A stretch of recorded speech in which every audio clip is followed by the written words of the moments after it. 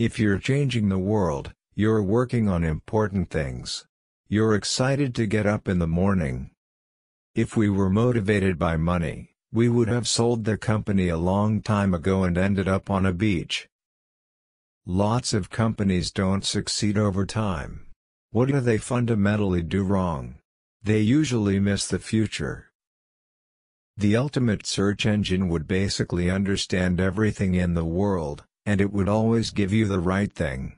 And we're a long, long ways from that. Many leaders of big organizations, I think, don't believe that change is possible.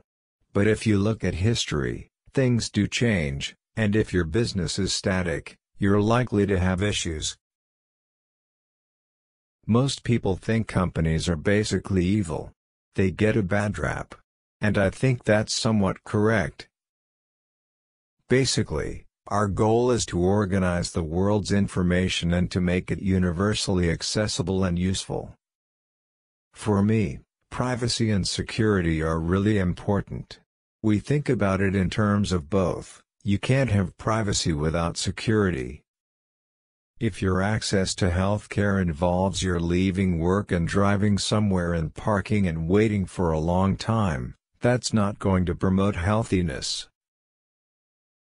I do think there is an important artistic component in what we do. As a technology company, I've tried to really stress that. Computing is kind of a mess. Your computer doesn't know where you are. It doesn't know what you're doing. It doesn't know what you know. It's quite complicated and sounds circular, but we've worked out a way of calculate a website's importance. Big companies have always needed and cooperated in areas where it made sense.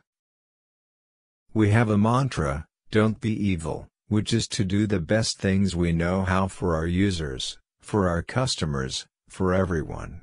So I think if we were known for that, it would be a wonderful thing. You need to invent things and you need to get them to people. You need to commercialize those inventions. Obviously, the best way we've come up with doing that is through companies. Over time, our emerging high-usage products will likely generate significant new revenue streams for Google as well as for our partners, just as search does today. You may think using Google's great, but I still think it's terrible.